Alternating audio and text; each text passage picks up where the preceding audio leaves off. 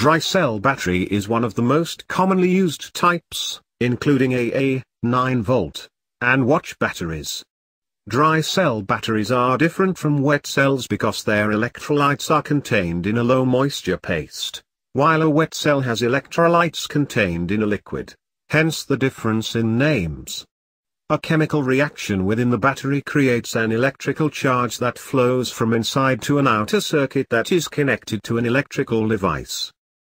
What it is made of. Dry cell batteries, regardless of their size, typically have the same basic components.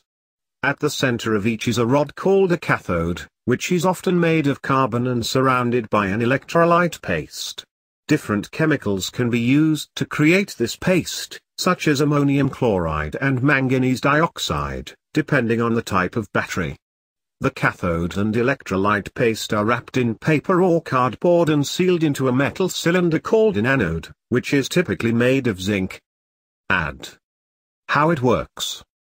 The anode in the dry cell battery has two terminals, one that is positive and one that is negative. When a load is connected to the battery's terminals, a chemical reaction occurs between the anode and the paste that produces roughly 1.5 volts of electricity.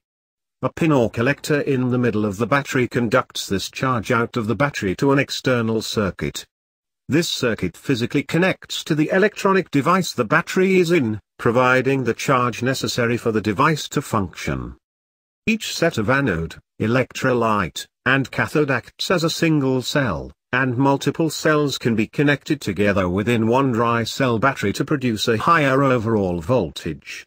After the load has been connected for a long time, the battery's chemicals break down and no longer produce a charge.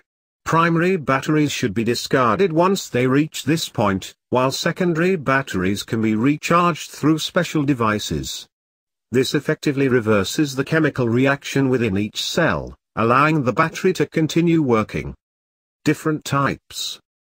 Alkaline batteries are more popular than their older counterparts because they corrode more slowly and thus produce a charge longer. A less commonly used type of dry cell battery uses silver for the cathode rod.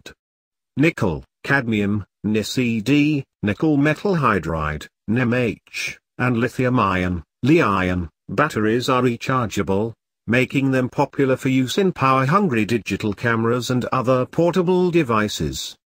Proper handling and disposal. Batteries frequently contain chemicals that are harmful if released into the environment, and should be recycled properly.